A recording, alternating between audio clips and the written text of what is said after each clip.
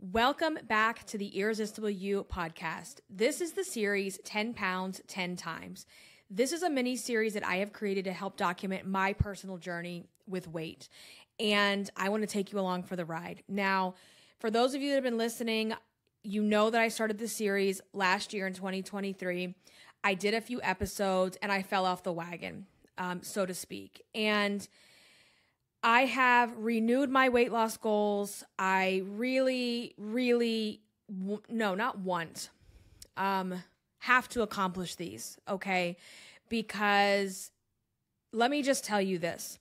Losing and gaining the same 10 pounds is the definition of insanity, right? Like, I can't do that anymore. And 2023 for me was that year where I literally lost and gained the same 10 pounds back and forth. It was like the yo-yo ping pong back and forth. And I can no longer do that.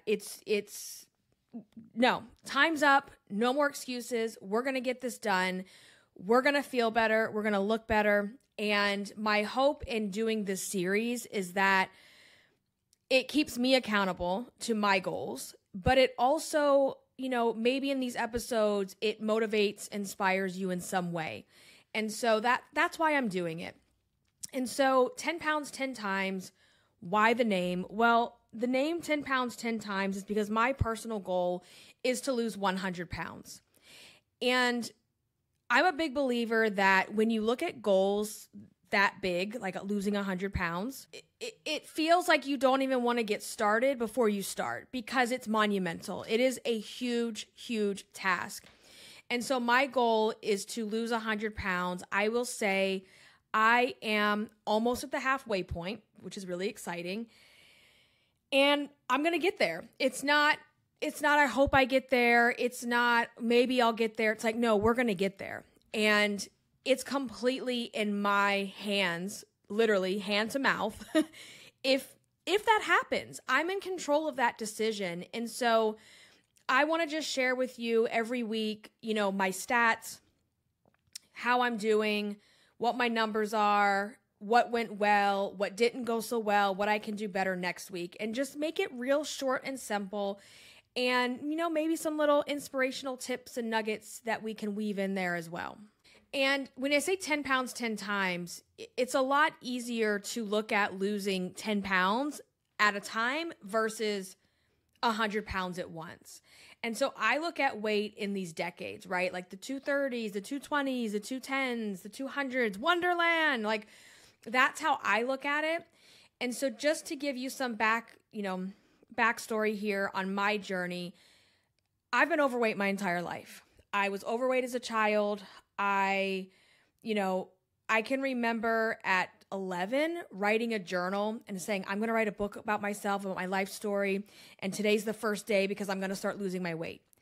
And at 12, I had gone on my first diet. Hey, Richard Simmons, I'm looking at you. And I continued to diet, yo-yo diet, just the whole cycle, what I call the yo-yo diet, body hate, shame cycle for years. Till I finally got to the point where I'm like, I'm going to figure this out. Like, there has to be more to this journey than, eat less, move more. That if that was how easy it was, then we would all be thin. And so that's what started me off on my personal development therapy journey and where Irresistible You was born from. And so over the years, I learned how to lose weight in a way that wasn't out of desperation. It wasn't coming from a place of hating myself. It wasn't coming from a place of feeling miserable and doing things that are really hard. I wanted to learn how to lose the weight for the last time. And so along that journey, I had my daughter and I gained almost 70 pounds with her and I lost all but 10 of it. And then I had my son and I gained 70 pounds. So when I talk about this journey this time around, that's really when I started this is after I had my son. It was the end of 2020.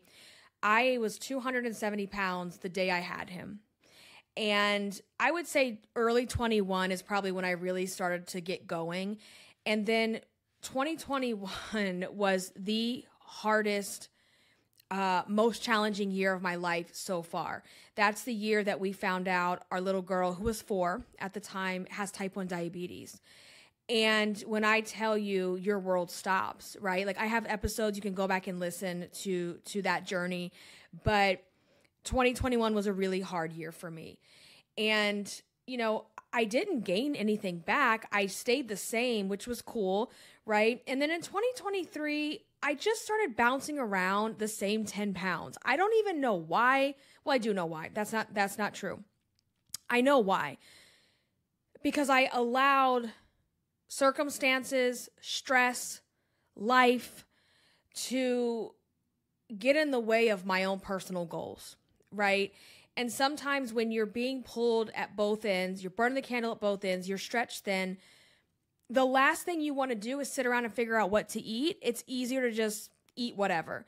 And so I gained and lost the same 10 pounds, which is very, very frustrating. And I can no longer continue that behavior. I'm done. So I started to lose again last year, and I want to just share with you where I'm at. So when we say my starting weight, we're going to say my starting weight is 270, okay? And currently, as of today, I'm at 223.7.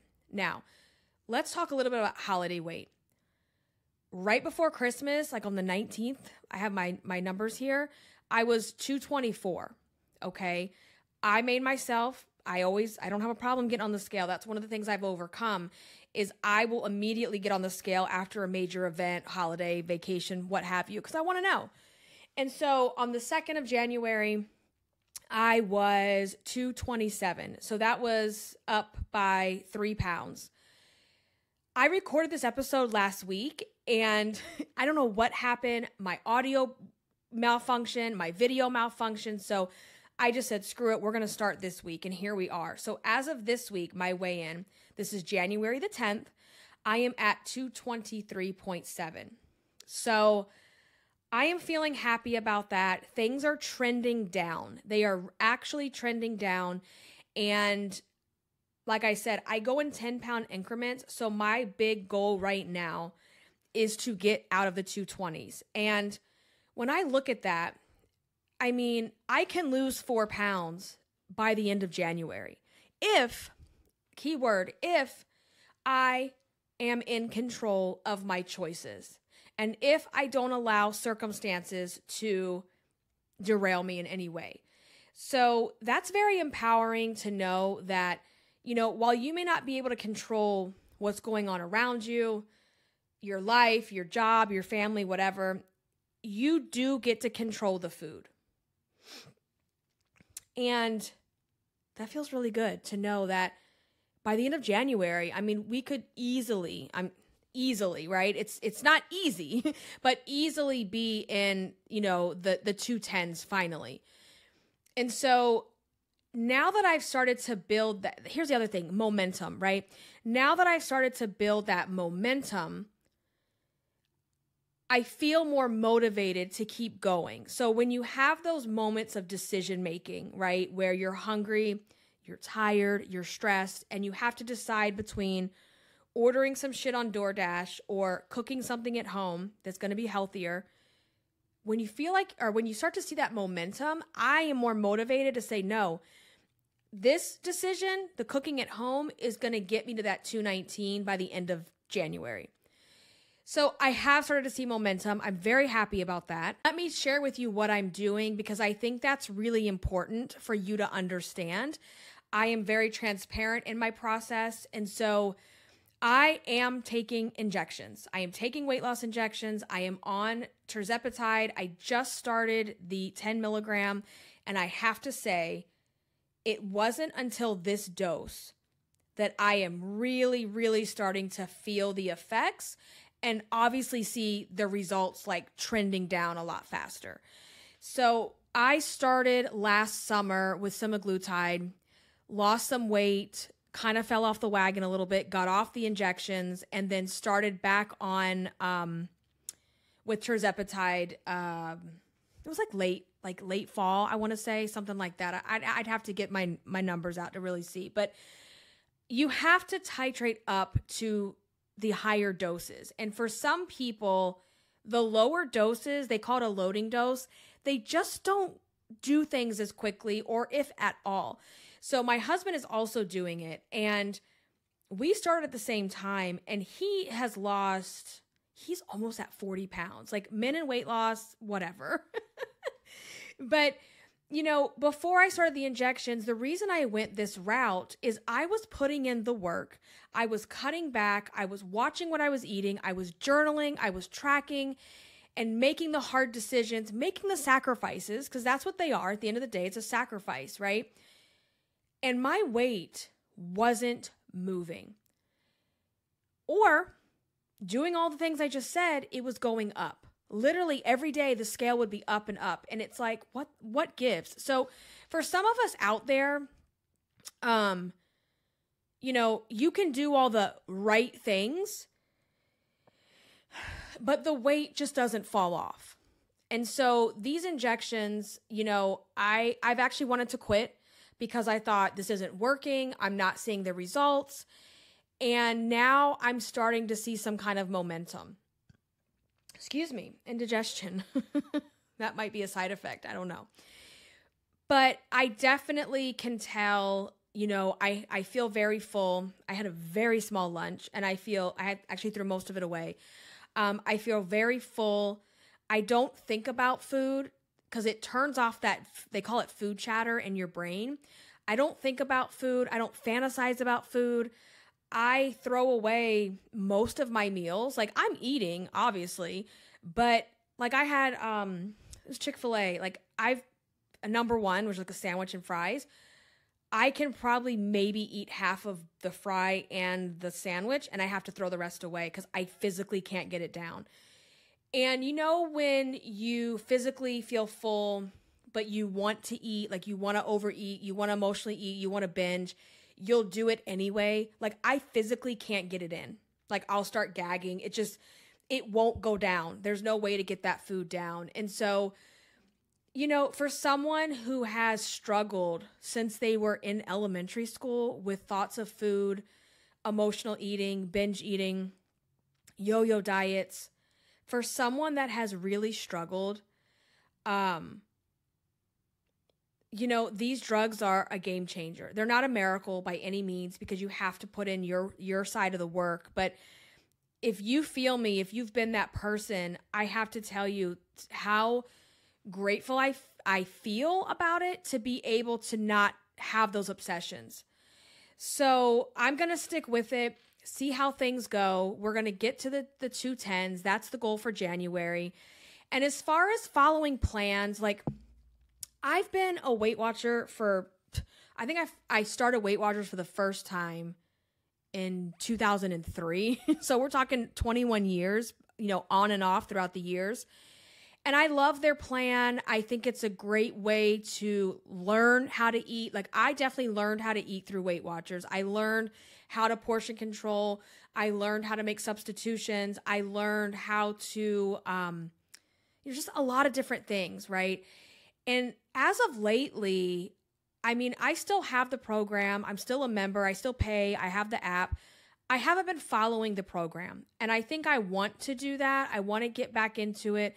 I want to journal. I want to track because that gives us extra data so we can figure out where we need to make some tweaks. But to be quite honest with you, the last few months, I haven't been tracking anything. I just eat less.